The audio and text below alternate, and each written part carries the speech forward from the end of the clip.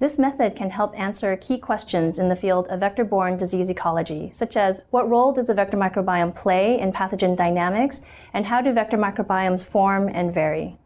The main advantages of this technique are that it allows for high replication and high resolution in identification, allowing the user to accurately characterize the vector microbiome under varying ecological and environmental conditions.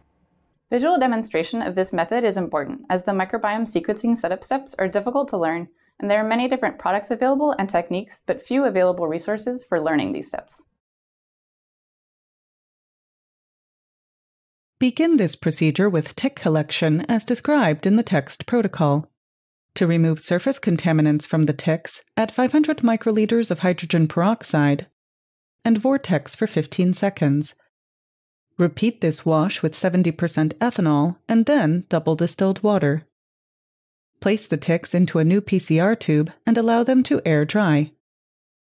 In this tube, mechanically disrupt tick tissues by crushing the ticks with a mortar and pestle. Purify DNA from individual ticks following the instructions provided in a commercially available DNA extraction kit. Elute to a final volume of 100 microliters. Creating a negative control at the extraction step is critical for later differentiating suspected contaminants from true vector microbes. Using sterile technique during the extraction step and later PCR steps is also necessary to minimize the impact of contamination common in 16S sequencing.